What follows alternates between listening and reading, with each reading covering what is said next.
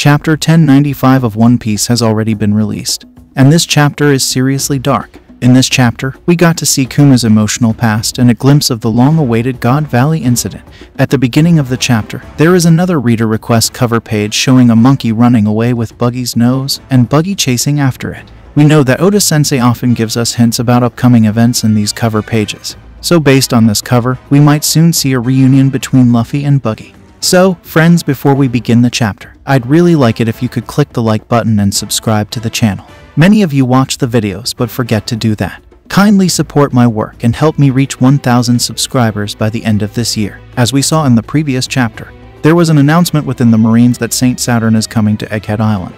All lower-ranking Marines were ordered to leave the area. Same in this chapter also. A Marine gives the order that Saint Saturn has arrived on Egghead Island. Rear Admirals and Captain-ranked Marines are told to stay behind, while lower-ranking Marines are ordered to retreat. This is because the lower-ranking Marines may not be able to handle the presence of Saint Saturn. All the Marines who were left there started running away in fear of Saturn, and they were discussing among themselves why Saturn has come here. Some Marines were saying that they have only seen a picture of Gorsey. Someone else was asking what that flash like lightning was. One Marine said that we usually see an Admiral and Celestial Dragon, but this is even above them. Another Marine was speculating whether Saturn came here directly from Mary Geoise. We also know that these are low-ranking Marines, and they had never seen a member of Gorsey before. They are seeing a Gorsey for the first time. After that, the scene shifts towards Saturn. After that, Sanji asks Bonnie, what are you doing? There, apart from Sanji and his group, there are also Marines present who witness Saint Saturn being stabbed.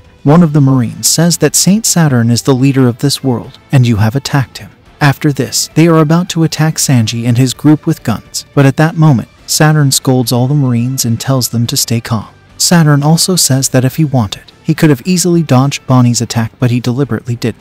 Following this, we see Saturn using the same attack on Bonnie that he used on that Marine soldier, which had caused the Marine's head to explode. However, this time, Bonnie's head doesn't explode, but she gets injured due to the attack. She is about to fall away from Saturn, but Saturn grabs her with his hands and starts squeezing her. Saturn, in front of Sanji's eyes, is doing all this with Bonnie. So how will our Sanji stay quiet? Sanji moves towards Bonnie to save her, and that's when Saturn attacks him as well. Due to this attack, Sanji also gets injured. Many people would be shocked to see this because Sanji's willpower is quite strong. We know that Sanji's ability to withstand damage is the highest among the Straw Hat crew. However, Saturn's single attack still managed to injure Sanji. This is just a glimpse of Saturn's power. After that, Saturn removes the sword from his chest, which Bonnie had stabbed into his chest. Here, we see that the injury Saturn received from the sword slowly starts to heal on its own, and all the people who witness this are left in shock. Here, we learn that Saturn also has the ability to regenerate. We were thinking that Gorsey would be strong, but so strong that they also have the ability to regenerate. This is beyond comprehension. I'm thinking that if Gorsey is this strong, how strong will a Musama be? After this, we see that all the Marines standing there discuss among themselves that this is the right time to capture Vegapunk. But in response, Saturn shouts at all the Marines, telling them to stop, calling them fools, and saying there's no need to rush because these people can't escape anywhere. After this, Saturn tells Kizaru that this time, he also took a bit more time to complete his mission. In response, Kizaru apologizes to Saturn, saying he has no excuse, and he adds that he won't be able to move for a while. So, we assume that Luffy's punch was quite powerful, which is why Kizaru can't move. After hearing Kizaru's words, Saturn looks at Luffy and says he can understand why. After saying this, Saturn is about to attack Luffy, but Frankie extends his arms to save Luffy. Upon this, Saturn says that yes, he can understand that you have a rather strong crew. After hearing this, Frankie becomes even happier because he realizes that there are world leaders behind his captain head. Saturn then says that Straw Hat Luffy and Jewelry Bonnie, you both will also be part of this battle, which was quite unexpected. Alright, that's fine, considering you're surrounded on all sides on this island. Even if, by some stroke of luck, you manage to escape from this island, I will definitely be interested in seeing it. After this, Saturn tells Vegapunk that he should be ashamed for betraying them. He also thanks Vegapunk for his significant contribution to entire military. Then, Saturn says, let's see who wants to face a terrifying death first. We want you all to regret going against the world government. Saturn also mentions that people tend to do something more when they are told not to do it. After saying this, Saturn squeezes Bonnie's forcefully, making her split blood from her mouth. After seeing this, Sanji begged for to stop doing that. Frankie wondered why everyone isn't doing anything to save Bonnie. He even admit that he can't move either, as if something was keeping him down. Vegapunk replied that if he wasn't using technology, then it must be his devil fruit ability. While Saturn was squeezing her, Bonnie was saying, "You killed my father." Then Saturn realized that she was referring to Kuma, and he even mentioned that Kuma was born to be a slave. And we also got to know the lineage of Kuma. He was descendant of people who committed a grave sin against the world. Saturn described that Kuma is the only survivor of the extinct race Buccaneer. After hearing this, Vegapunk was shocked, which we can assume that Vegapunk was not aware of. After hearing this, Bonnie also remembered something that Kuma had told her, that when he was a child he wanted to be hero like Nika, something who could save people from suffering and grant their freedom. Kuma's childhood dream explains why he became a revolutionary. In the next panel, we can Marines prepare themselves to fire, and Saint Saturn told all the Marines to aim for Bonnie's head. Oh my goodness, this is really scary. We see Bonnie recalling Kuma's wish to live like the liberation warrior Nika. Bonnie then asked Nika in a questioning manner. Kuma confirmed and said he has always admired that person. We can see Kuma dancing with young Bonnie, while imitating Joy Boy's pose, and the legend says Nika used to join in with laughter, following the same rhythm. Sanji calling Bonnie to come to her senses. Meanwhile, Vegapunk is telling the Marines to stop because Bonnie is just a kid. Bonnie's memories continue, with a younger Bonnie asking Kuma if she would be free too. Kuma answered yes with a smile on his face. Next, we're about to dive into one of the most exciting flashbacks in One Piece history, something we have been eagerly waiting for many years. We're going back in time 47 years to the Sorbet Kingdom in the South Blue region.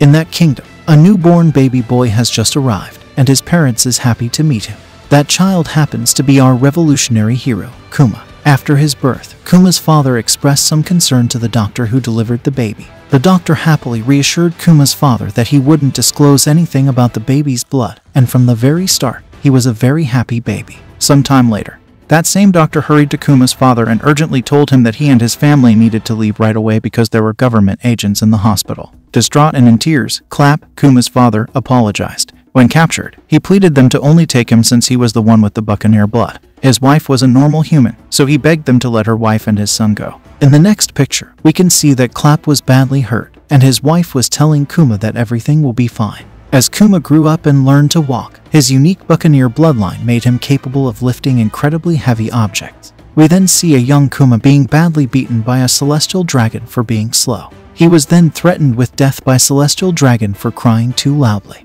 After being reunited with his father, Kuma's father questioned how his son was doing. With a smile, Kuma told his father that he was lucky because his master was so kind to him. Clap told Kuma about his mother had died and she's in a better place now. After hearing this, Kuma cried out loudly. His father reminded him that he is strong and his son would be able to survive. He told Kuma to be brave and bear it for him. Kuma didn't understand and questioned why death isn't much easier. Even his father told him about the warrior of liberation will come and save him, who is none other than the sun god Nika. Clap told Kuma that the name of Nika had been passed down through Buccaneer folklore for generations.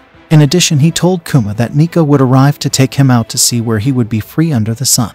He mentioned how Nika always smiles. His father even said that the people never fail to laugh when they hear his drum beat, and made the same sound. Out of nowhere, a celestial dragon suddenly appeared and shot a bullet at Clap, causing Clap to die. Seriously, I didn't expected Kuma backstory to be. Sorry guys, I don't have a word for this. Seriously, the chapter has given right title. Next, we jump 38 years into the future in the West Blue, where God Valley is. We see a celestial dragon thanking his fellow celestial dragon for their patience. They had all gathered for an event that only comes around once every 3 years. He encouraged them not to miss their chance to participate in the native cleansing festival.